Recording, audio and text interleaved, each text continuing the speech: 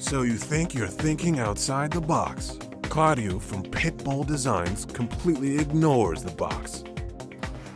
Make sure no snakes, no scorpions inside. I don't like to have something that everybody else has.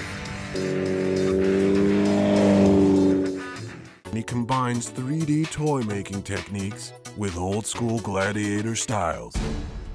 I start doing it, and everything I learn trying. I like bikes. The reason I'm doing it on bikes because this is my passion. I love motorcycles. We also visit the other side of the coin, an artist who makes bikes as objects of beauty.